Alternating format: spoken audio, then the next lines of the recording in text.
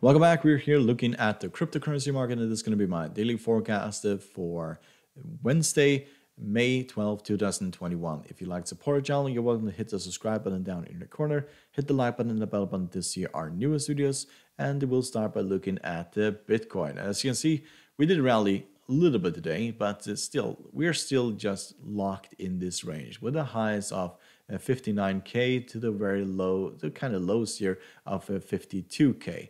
If we drop below one of these levels, then we're probably going to rally to the very highs or basically rally back to these previous lows at 47k. Technical indicators, they are kind of all over the place. MACD is bullish, stochastic is bearish, CCI is becoming bearish, and the RSI is flat at this current state. So we need technically a clear signal where we're basically going. If we break above 64k, then we're heading towards 70, and beyond that, break below here, then we're heading towards the 200 moving average and lower. So let's look at Ethereum. So Ethereum is continuing its rally. It is its RSI is at 90 at this point. Usually it's 93, 95 when things are really basically fall apart. If you can see right over here, this was all the way up at give or take 94, and it lost nearly half of its value. Same over here, lost nearly roughly 30% of its value, and so on. And if it were to lose 50% of its value, this currency will be dropping all the way down to 2,000. Probably 50 moving average will be where we'll find buyers. We're at 2,500. Technical indicators, they are slowly turning around. MACD is still bullish, stochastic is bearish, CCI is still bullish, but the RSI is flat and significantly overbought at this point. So let's look at ADA.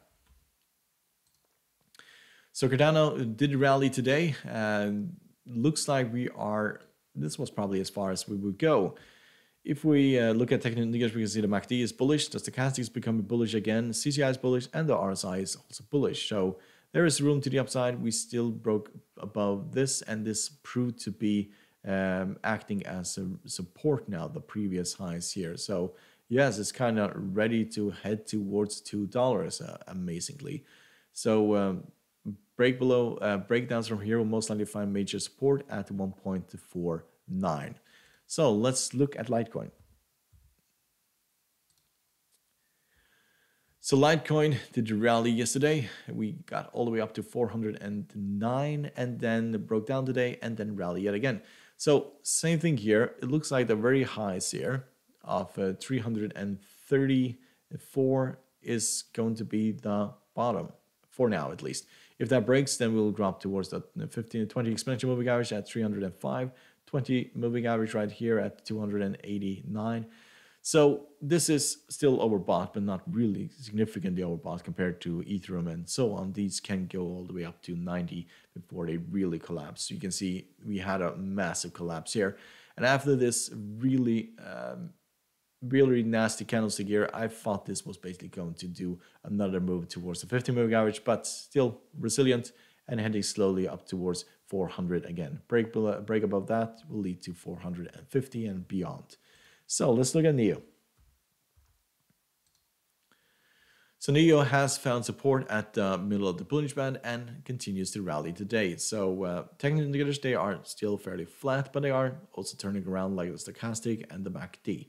So if we manage to take out these previous highs, then we'll probably go to 150. Break below the 20 exponential, we'll open the door to the 50, down here at $77. So let's look at Dash. It's very similar to Dash, found support at the 20 exponential moving average, and now we continue this rally. RSI is bullish, the CCI is bullish, stochastic is becoming bullish, and the MACD is bullish indeed. So if we manage to break above here, then we'll probably head towards the highs here of roughly 468 and then to 500.